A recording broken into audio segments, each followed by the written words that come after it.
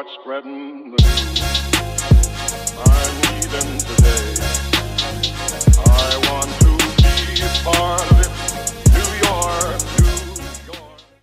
New York, the city that never sleeps, the city that doesn't stop growing, and the city that never dies.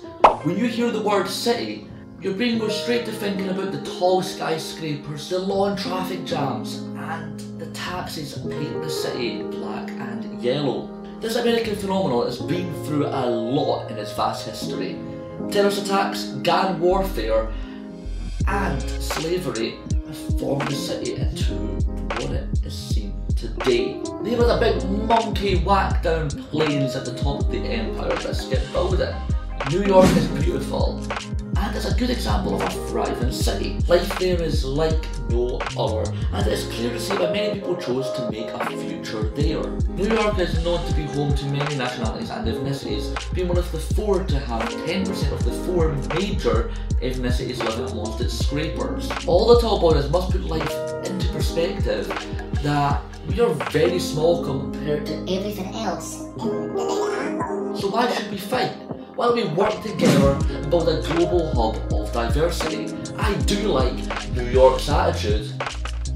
Hello everyone, I am Lewis, you are watching Lost in Travel, and I am back for another World Explained, where today we are going to be discussing the origins of the Big Apple. New York has always been important in movies, TV shows and pop culture, but what made the city ahead of its time? Please sit back, relax, as I'm going to break down New York's history in this two-part mini-series. This episode will discuss the first settlers to this new world, the creation of Brooklyn Bridge and the Statue of Liberty, along with the opening of Times Square, the assassination of President William McKinley, and the importance of the New York subway. And no, not the sandwich kind, even though that does look rather tasty. Alright, let's roll! Roll that intro and let's start explaining New York.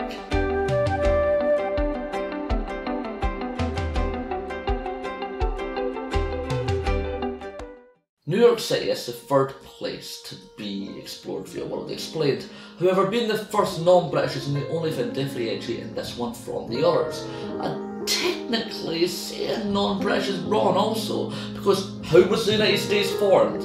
Lots of Europeans moving over to start a life in the New World, with many of them being British and Irish. But anyways, the big difference is that Edinburgh's and London's history goes way back.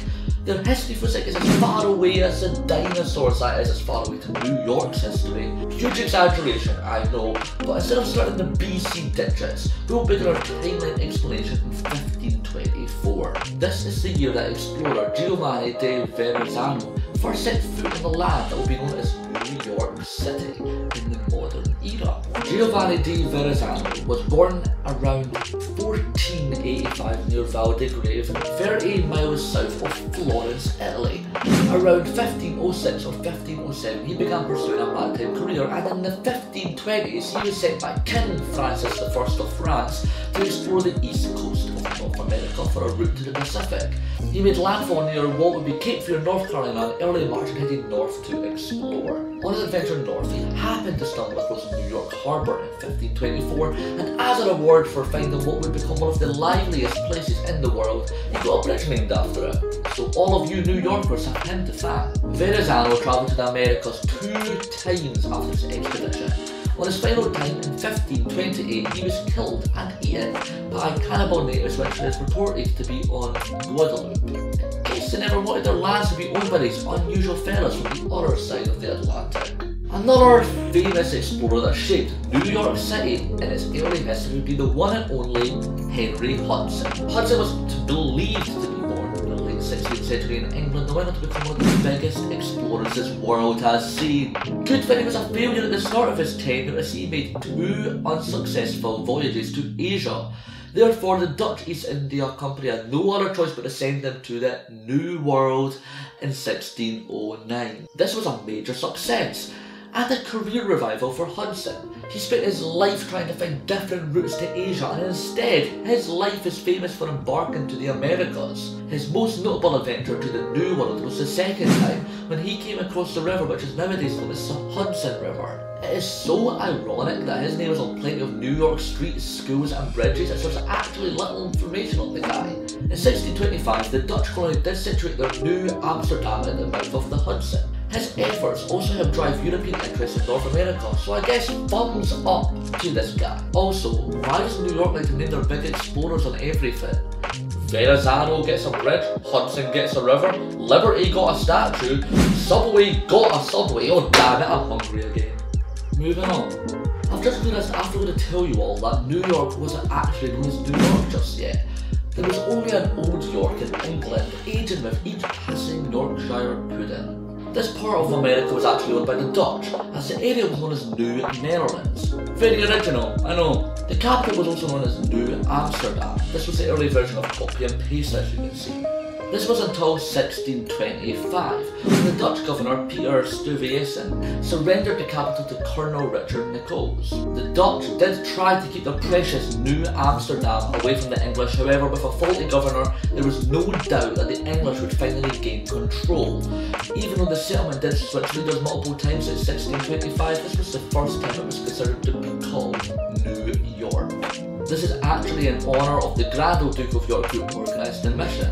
So he literally did march 10,000 men up to the top of the hill and march them back down again. When looking at USA history, you can't dwell over the biggest war on American turf. The American Revolutionary War of 1775 to 1783. This was the first time America was united and decided they wanted to be original. They didn't want to be a new anything anymore. They were American, not British, not English, not European. They were American. Yeehaw! Due to growing tension on the matter, April 1775 saw a full-scale war over the country. France was a bit jealous that Britain was having all the fun and got involved on the colonist side in 1778. This was when the Civil War turned into an international conflict. Nearly 3 months after the Treaty of Paris was signed ending the American Revolution, the last British military position in the United States. After last Redcoat departed New York, the US General George Washington entered the city in triumph to the cheers of New Yorkers. He deserved his place on Mount Rushmore and he deserved to become the first president of the United States. He was a bald eagle in shoes and portrayed the American dream of might and pride. The states of America were united and there was nothing going to change that.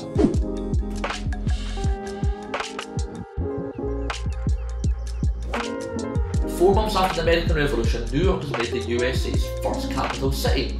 In 1789, George Washington got his presidency coronation there and it remained to be the capital until 1790 when Philadelphia, not the cheese kind but the city, got made capital under the US Constitution.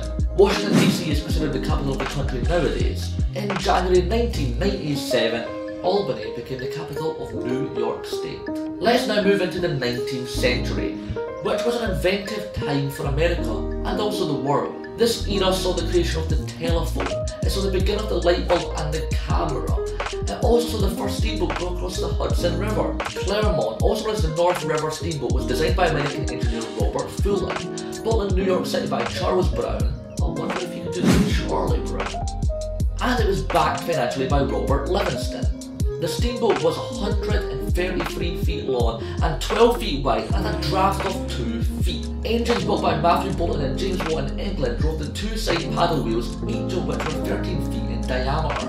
On its first voyage, August 17, 1807, the Clermont averaged close to 5 miles per hour for the 150 miles up the Hudson River to Albany. The Clermont inaugurated the first profitable venture in steam navigation, carrying paying passengers between Albany and New York City. I wonder if Mickey Mouse has ever whistled his way around the Hudson. Finally, by the time Fulton died in 1815, he had successfully created 17 steamboats and his plans were used by other shipbuilders half a dozen times.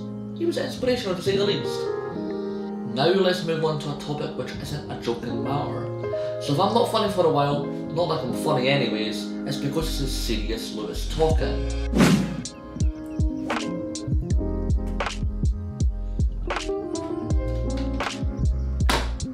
Here we go. As most of us know, when learning about the origins of the states, it is clear to see that the country was built on slavery, death and turmoil. The land was taken from the natives and built by Africans who were tortured and imprisoned as slaves, whereas the Europeans that moved over were the ones getting richer. Racism and slavery has infected the country and still exists today. Reasons for the Black Lives Matter movement, for example. The systematic enslavement of the African people started in New York City as a sad fact as part of the Dutch slave trade. The Dutch West India Company imported 11 African slaves to New Amsterdam in 1626, with the first slave auction held in New Amsterdam in 1655. With the second highest proportion of any city in the colonies after Charleston, South Carolina, this is more than 42% of New York City's households holding slaves by 1703, where they are often being used as domestic servants and labourers. Others worked as artisans on shipping and various trades in the city. Slaves were also used in farming on Long Island and in the Hudson River, as well as the Mohawk Valley region. I could make a joke there about, Mohawk Valley, but I'm not going to. Just an unusual place I haven't heard of before, that's all. British troops occupied Big Apple in 1776 in the American Revolution. The Crown promised freedom to slaves who left rebel masters, and therefore thousands moved to the city for refuge. This meant that by 1780 there were 10,000 black people living in New York City. After the war, about 3,000 of them were evacuated to Nova Scotia and Canada to resettle, where they were known as Black Loyalists. By 1790, 1 in 3 blacks living in the New York State were free. That is still horrible and certainly not equality for all. This number has to be 3 out of 3. However, it was going to take much longer to sway the state's opinion. The free black people organised to work in independent communities with their own churches, etc., proving that they can do the same businessy stuff as the white men. However, it was going to take some time to abolish slavery. Even with a movement in the late 1790s, slavery was important to the state economically, and it was proven to be difficult to get rid of this financial riser. In 1799, legislation was finally granted which passed the Act for the Gradual Abolition of Slavery. It declared that children of slaves born after July 4th, 1799 to be legally free, but it still had to serve an extended period of indentured servitude, which was 28 for a man and 25 for a woman. Despite this, anyone who was a slave prior or born before July 4th, 1799 would remain in an unpaid labour, but they just couldn't be sold. Even though this was still heartless, it was certainly progress and better than nothing. It is known as a gradual abolition of slavery after all. From 1800 to 1827, white and black abolitionists worked to end slavery and attain full citizenship in New York. During this time there was a rise in white supremacy, which was at odds with the increased anti-slavery efforts of the early 19th century. Peter Williams Jr., an influential black abolitionist and minister, encouraged other blacks to, by a strict obedience and respect to the laws of the land, form an invulnerable bulwark against the shafts of malice, to bear the chances of freedom and a better life. Other anti-slavery activists were encouraged by children still being placed in apprenticeships even after the mother was free. On July 5th, 1827, the African American community celebrated final emancipation in the state with a parade through New York City. Oh boy, doesn't the city love a parade? July 5th was chosen because July 4th isn't considered to be a celebratory day for the blacks. As Frederick Douglass stated in his famous "Walk to the Slave is the 4th of July" speech of July 5th, 1852. Of all the northern states, New York was the second last to abolish slavery, holding on to it until its final grasp. This is quite morally disgusting, but this is the horrible side to history, and it is actually there as a stepping stone and proof that we don't want to be like the ancestors before us. We need to make the change, and vandalism and conflict and protest won't do any of that. Learn from this, understand from this, and make the change. Alright, let's now move on to a more positive side of New York's history. New York City has many bridges connecting the city, such as George Washington, Spotted and Duval Rail, Henry Hudson, Broadway, Universal Heights, Washington, Alexander Hamilton, High Bridge, McCombs Dam, 145th Street, Madison Avenue, Park Avenue, 3rd Avenue, Wallace Avenue, Triborough, Wards Island, Pedestrian, Roosevelt Island, Queensboro, Williamsburg, Manhattan, and Brooklyn Bridge, only to name a few. Or wait, all 21 bridges. Let's discuss the latter. Brooklyn Bridge opened on the 24th of May 1883, which was the first fixed crossing over the East River. It was also the longest suspension bridge in the world at the time of its opening, until Warrensburg Bridge was introduced in 1903.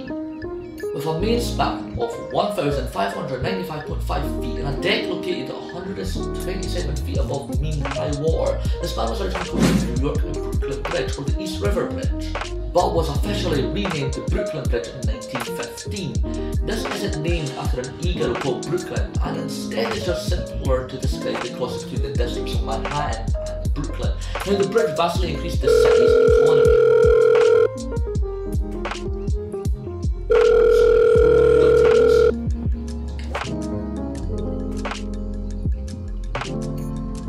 Hi Brooklyn, just to know if you got the $300 I sent over to your OnlyFans. Thanks, love you. Sorry about that, guys. Where were we? Oh yes, Brooklyn Bridge. John A. Roebling designed the plans for the proposed construction, which was in consideration since the early 1800s. His son, Washington Roebling, oversaw the construction and contributed further design work, assisted by the latter's wife, Emily Warren Roebling. Due to problems, controversies and the novelty of this dream bridge, construction began in 1870 and took 13 years to complete.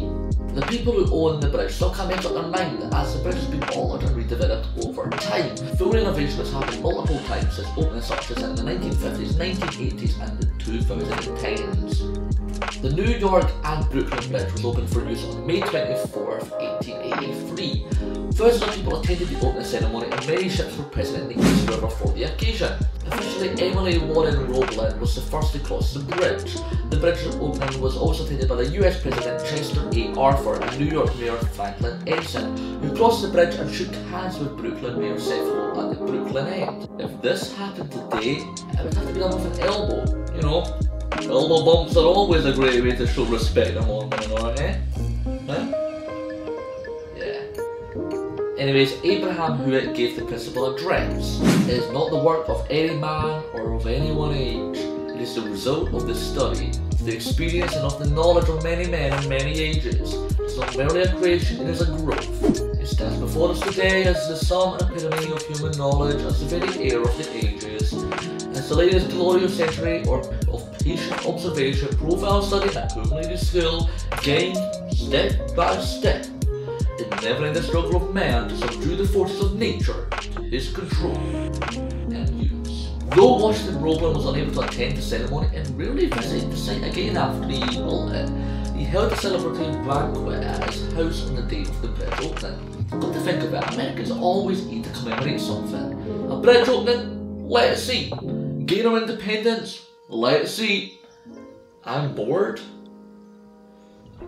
Guess I should eat then.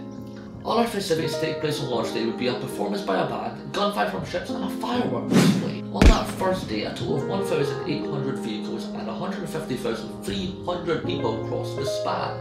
Less than a week after the Brooklyn Bridge opened, ferry crews reported a sharp drop in patronage.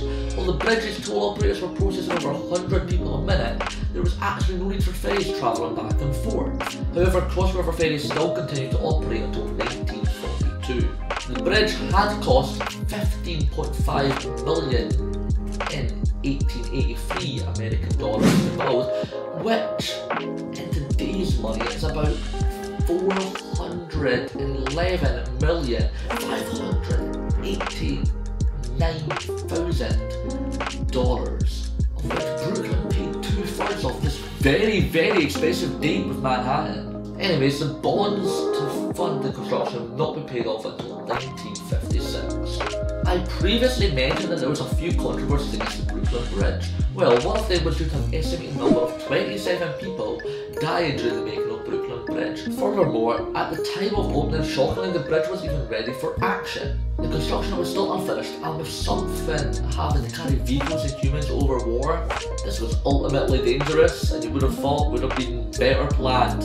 And on May 30th, 1883, 6 days after the opening, a woman falling down a stairway to the Brooklyn approach caused a stampede, which resulted in at least 12 people being crushed and killed. In subsequent lawsuits, the Brooklyn Bridge Company was acquitted of negligence.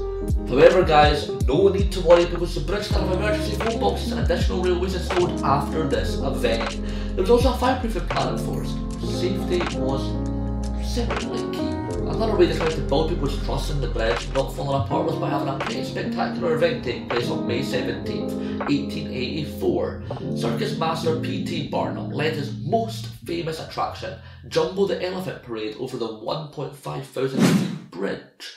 This consisted of 21 elephants scaling the construction, thus proving if elephants can do it, so can you. Another national historic landmark in New York, which was created in the 19th century, was the Statue of Liberty, Liberty, Liberty. Liberty, liberty, liberty, liberty. Has anyone else seen that American Emu advert? That was a reference to that, by the way, which I find rather amusing. Anyways, the idea of this monument was proposed by French Anti-Slavery Society President Edouard René de Libellé. Probably not pronouncing that right, but oh well, my French isn't as good as it used to be.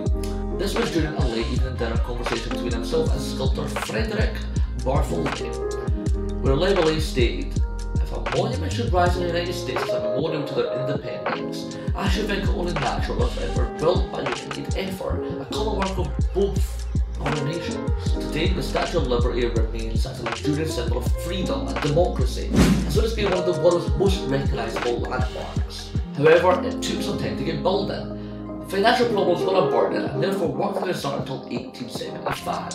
Before its massive creation titled Statue of Liberty enlightened the world depicting a woman holding a torch in her raised right hand and a tablet in her left, upon which was engraved July 4th, 1776, the adoption date of the Declaration of Independence. The face was reportedly based on the most democratic, peaceful and inspirational person to date, Bartholdi's monarch. Eiffel Tower designer Alexander Gustave Eiffel was called in to help get the skin and body looking realistic. Now this is a whole new meaning of phone a friend. The iron pilot and copper skin was designed in a way which resisted the storms of the New York harbour.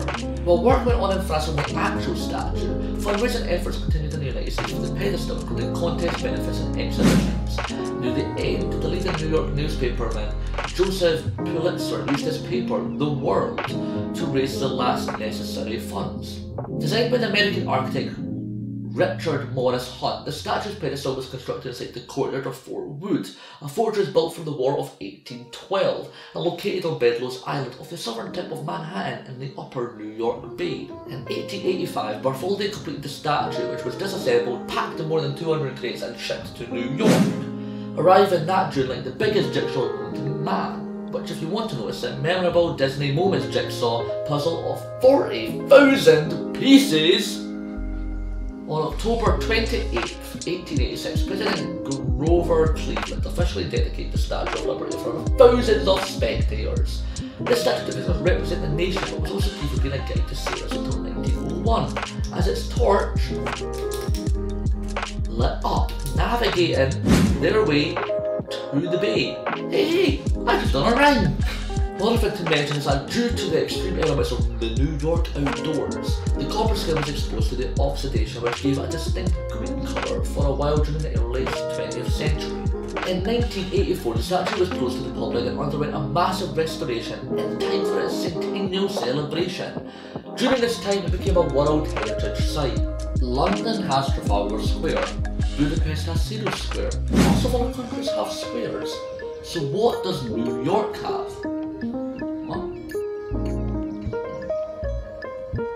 Wrist Square? Nah. TikTok Square. Sounds cool if you're into lame repetitive dancing, but it can't be it. Oh, it must be Watch Square. What? It isn't? Eventually. Alright then, this video is probably going on way too long, so please just tell me what this heckin' square is called. What's the time anyways? What? What's the Times Square? Nah, that's definitely wrong. Oh! Times Square! I knew that. Did you know that hasn't always been known as Times Square? Originally, this area of land was known as Long Acre Square, named after London's Carriage District. In the late 1880s, Long Acre Square consisted of a large open space surrounded by drab apartments. Soon, however, the neighbourhood began to change. Electricity in the form of theatre advertisements and streetlights transformed the public space into a safer, more inviting environment. The name changed to Times Square when the New York Times newspaper company moved their headquarters to Long Acre in January 1905. Times Tower at the time was the city's second tallest building. Ox, owner and publisher for the Times from 1896 to 1935, told the Synco Herald, "I am pleased to say that Times Square was named without any effort or suggestion on the part of the Times." Yet he clearly felt proud. The new building represented the first successful effort in New York to give architectural beauty to a skyscraper. Within a decade, the Times outgrew their space and moved to a new location. Despite this, a tradition continued in the square, the New Year's Eve Spectacular. So the New Year's Eve Spectacular was done in Times Square because Ox believed that the area was one of the most futuristic parts of the city.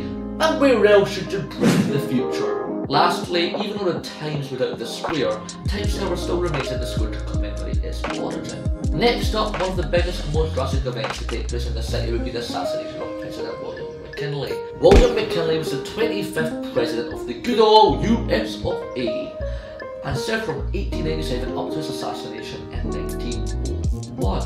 McKinley is notable for leading the Americans to victory during the Spanish-American War of 1898. He also raised protective tariffs to promote American industry and kept the nation on the gold standard in the rejection of the expansionary monetary policy of free silver. McKinley enjoyed meeting the public. This type of love slum quickly became a president of the people. However, his colleagues and representatives feared over his publicity stunts due to prior assassinations such as King Umberto I of Italy in 1900. After 2 reschedules due to the protection from the common anarchists in Europe, McKinley had enough and demanded to speak in front of his citizens on September 5th, 1901. This address was done in New York City in front of 50,000 people. In his final speech, McKinley urged reciprocity treaties with other nations to assure American manufacturers access to foreign markets. He intended the speech as a keynote to his plans for a second term. However, fortunately for the 25th president, he didn't know that one man in the crowd called Leon Zolkosk lurked ready to end his life. Leon was close to the president's podium but awaited the perfect moment as he was scared of missing and failing his objective.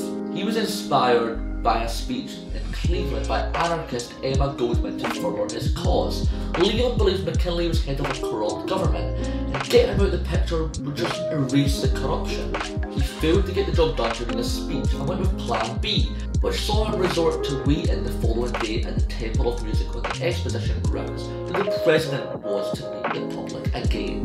Zolkosk concealed his gun in a handkerchief, and when he reached the head of the line, shot McKinley twice in the abdomen. Emotionally, McKinley was pronounced dead at 2:15 AM on September 14th, surviving a week after the attack. Rapidly, Theodore Roosevelt was rushed in to act as a president on the same exact day. And if you're wondering what happened to assassinator Leon Zolkosk, don't fret, as he was found guilty, sentenced to death on September 26th, my birthday by the way, and executed by electric chair on October 29th, 1901. Roosevelt would then become the 26th President of the United States, and you're more likely to know him from the Night in the Museum movie, played by Robin Williams. The following year saw the introduction to New York's first skyscraper of many skyscrapers. The Flatiron Building, originally the Fuller Building, is a triangular 22-storey, 285-foot tall steel frame landmark building located at the 175th Avenue in the Flatiron District neighborhood of the Borough of Manhattan, New York City. Designed by Daniel Burnham and Frederick Dinkelhorn, it was the tallest building in the city upon its 1902 completion, made for the purpose of being offices. Funnily, the name Flatiron is derived from its resemblance to a cast iron clothes iron. Who would have looked at this building and thought, oh, I can iron my clothes and bed sheets with that? The building, which has been called one of the world's most iconic skyscrapers and a quintessential symbol of New York City, became a National New York City Landmark in 1966 and became a National Historic Landmark in 1989. The Flatiron Building is remarkable for being used as the Daily Bugle in Tobey Maguire's Spider-Man movies, so if you have any pictures of Spider-Man, you know where to go. Last noteworthy mention in this jam-packed World Explained will be the introduction to the New York subway. With the addition of the bun being toasted and plenty of sausage to choose from, this fact will get you drooling for more. Oh damn it! Not that subway! The New York City subway is a rapid transit system that serves 4 of the 5 boroughs of New York City: New York, the Bronx, Brooklyn, Manhattan, and Queens. Its operator is the New York City Transit Authority, which is controlled by the Metropolitan Transportation Authority of New York. The first underground line opened on October 27, 1904, almost 35 years after the opening of the first elevated line in New York City, which became the IRT 9th Avenue line. Nowadays, underground is seen as one of New York's most cultured and artistic areas, with many buskers doing performances down below. In 2016, an average of 5.66 million passengers used the system daily, making it the busiest rapid transit system in the United States and the 7th busiest in the world. Now, go get me a subway, because I'm starving. Anyways, there you have it. New York's been partly explained, and much more detail and information will be discussed in the second part. This will include the construction of the Empire State Building, the origins of the I Heart NYC slogan, and the devastating 9/11 terrorist attack. New York is a vastly growing city and deserves appreciation it receives. If you enjoyed learning about this, then please give this video a like, subscribe and hit the notification bell to stay tuned to the next World Explained, and leave a comment if you have ever visited the city. I have only ever set foot in JFK for a transfer flight to Florida, which means I've only ever actually saw 4 New York City taxis with my own eyes, and unfortunately it was a gloomy day and the skyline was only a silhouette in the fog, but I'd love to explore eventually. Anyways, it is now time for me to say goodbye, and I will be back with the next New York City Explained in 2 weeks' time. See you all there. Ciao! And I'm being serious.